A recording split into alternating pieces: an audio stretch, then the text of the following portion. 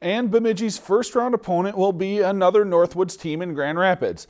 This will be the Thunderhawks' first trip to state since 2007, where they finished second after falling to Roseau 5-1 in the state title game. To get to state, the Thunderhawks knocked off nemesis and 7-time defending Section AA champion Duluth East when Alex Adams scored with less than 10 seconds to go last Thursday.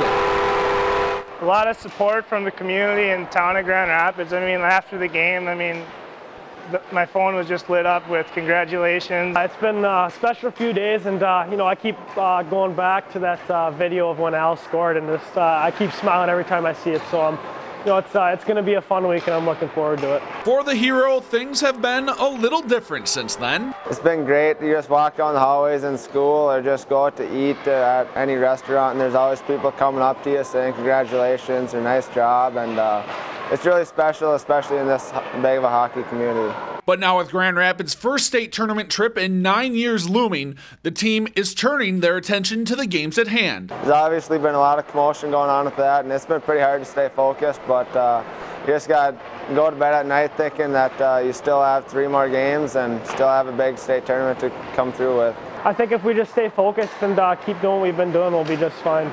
And without many of the perennial teams such as Duluth East, Edina, and Hill Murray, the Thunderhawks view the tournament as wide open and theirs for the taking. I think it's always in the back of your mind that you have a big chance to win the state championship. Every team down there's down there for a reason. They beat those good teams for a reason. So we're going to have to bring it every single game and treat it just like we would with anybody else.